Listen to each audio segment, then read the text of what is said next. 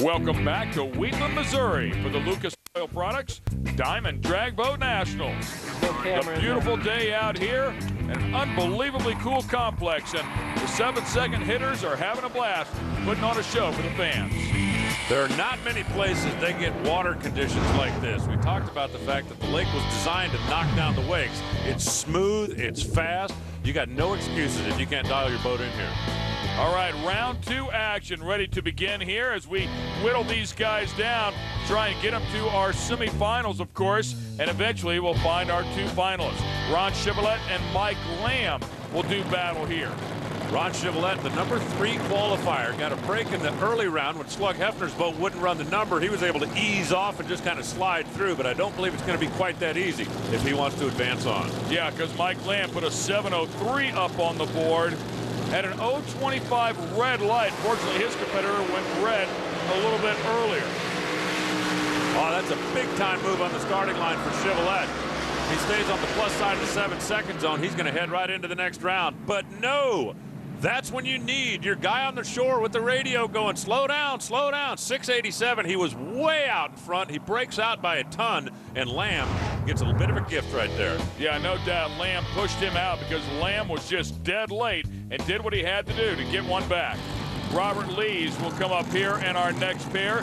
This again in round 2 action, and he'll line up alongside Jim Richards in the alcoholer. Robert Lees, the number 4 qualifier. Remember, there were 4 boats within 0.02 of a second.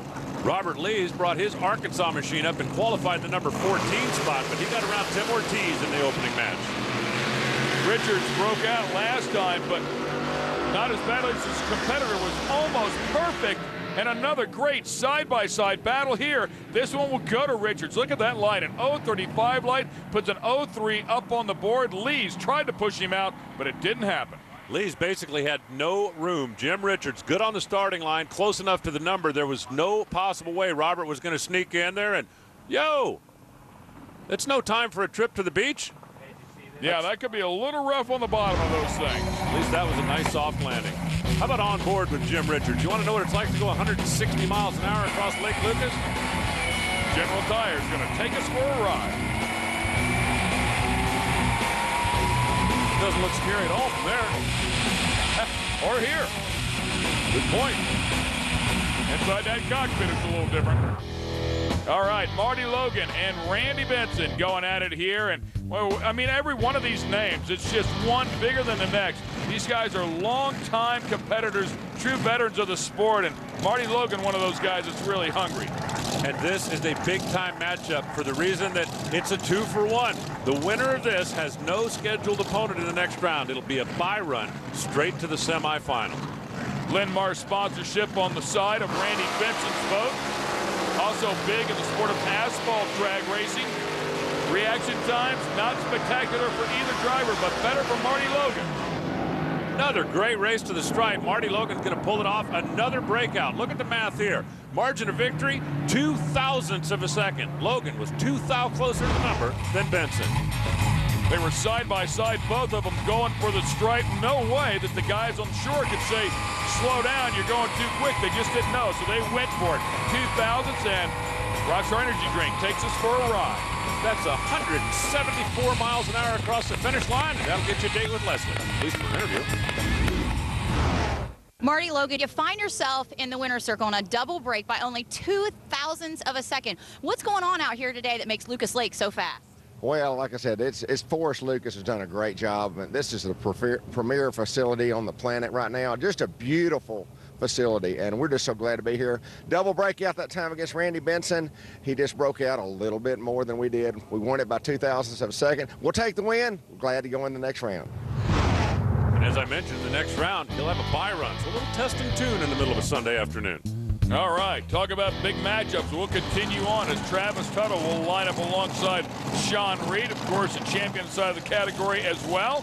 And there's a look at Travis Tuttle, his boat called the Short Fuse. In qualifying, these two boats were 0.03 of a second apart. You talk about identically matched. Sean Reed was a little bit better in the opening round, but then Vic Esposito does tend to bring out the best in people.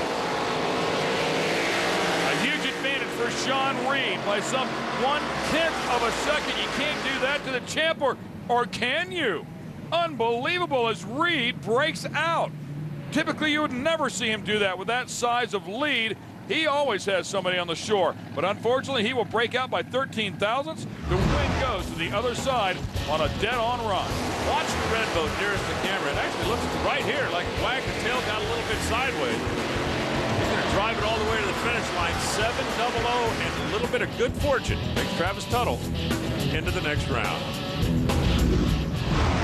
Travis Tuttle, your team has been super consistent today, especially running those 003s and 002s today.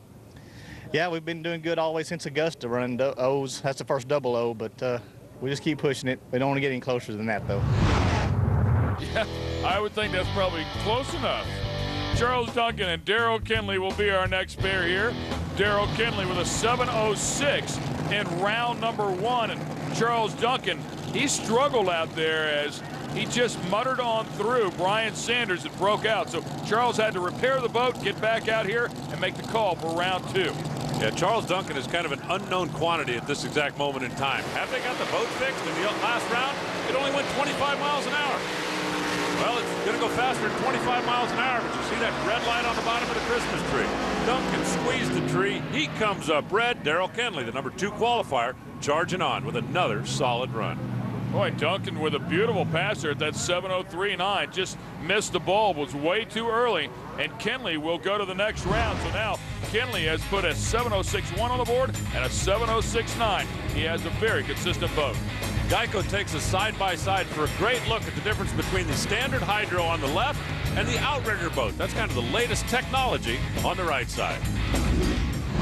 Daryl Kinley, you look super happy about that picture-perfect run down the track. I'm very happy. I'll tell you what, that was a great pass for us. Ran a 7:06, but we just love being here at this new Lucas Oil drag strip. It's a perfect facility, and I just love being here. This is great, guys. He's echoed all the words from everybody we have spoke to so far this season.